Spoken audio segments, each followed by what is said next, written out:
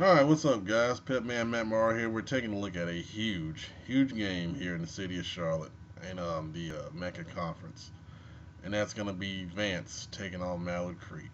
And, the past couple years, this game has really been a tight game. It is a huge rival game. It came down to overtime last year. Mallard Creek was able to pull it out once again.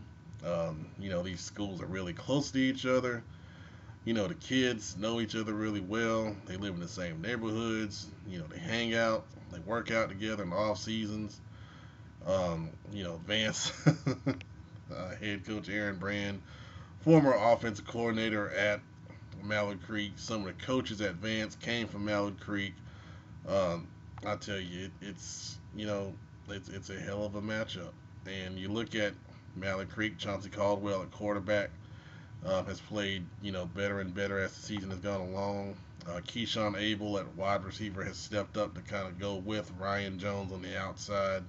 Abel at 6'4", Ryan Jones at 6'3". I think that's going to be a big advantage that they have on the Vance secondary in terms of height. A lot of jump ball situations you might see later on in the red zone in that game.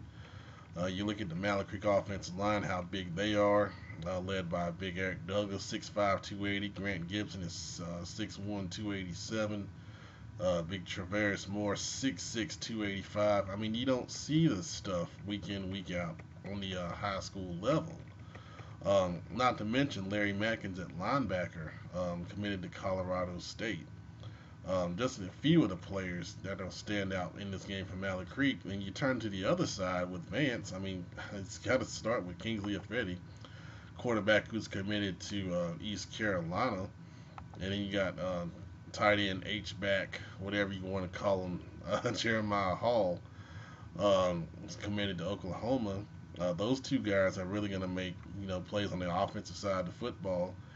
And then you got the Shrine Roll linebacker in Reynolds for Vance also leading the defense. So you got talent all over the field in this football game. And the two teams know each other so well, you got to come up with different things for each other in this game.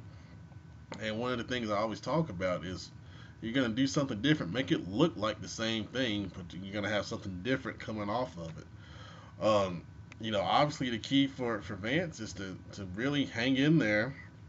And we talk about the depth Mallard Creek has. Obviously, Vance doesn't have that, so they really got to hang in there for 4 quarters, be in it in the fourth quarter, and then try to win it at the end. And the way this game has gone the past couple of years, they will be in it in the fourth quarter. They've just got to be able to make the plays and get over the hump. And Coach Aaron Brand talked about that in the preseason interview we did with them. For Mallard Creek, this is their first big test ever since they had the opening games of the season that were non-conference. They kind of had a couple of easier opponents in the conference, and then they had a depleted Huff team that they just dominated last week. So, I'm sure they're itching for another spotlight game and a way to show everyone that hey, we are still the dominant team in this conference. And we're gonna come out here and show you that tonight. Um, it's for first place. Well, it'll be for the top spot in the league. You got A.L. Brown that knocked off Vance early on in the season in the conference play. But it's a big game in the conference, and it's a big game, rival game between these two schools. I expect it to be a really good crowd. The weather will be great Friday night. If you go, let us know what you think. I'm expecting another great matchup in this rivalry. Thanks a lot for watching. Appreciate it. Good luck to both teams.